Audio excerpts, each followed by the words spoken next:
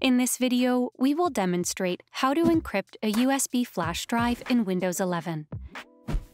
Plug in the USB flash drive.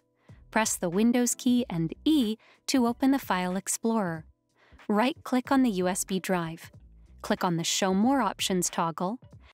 Select the Turn on BitLocker option.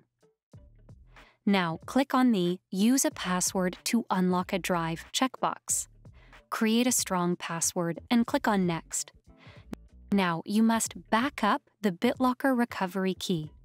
Please select the option that is the most preferable and accessible to you, as this is important recovery information. For the sake of this video, we are selecting Save to a File. Now click on Next. Keep the Encrypt Used Disk Space Only option selected. Click on the Next button, select the compatible mode and click on Next. Click on the Start Encrypting button. Wait for the encryption process to complete. Then click on the Close button.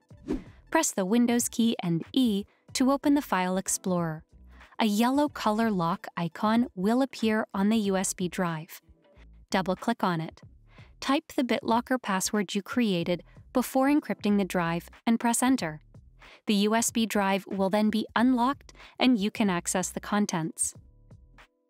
Hopefully this video helps you in encrypting your USB flash drive on Windows 11.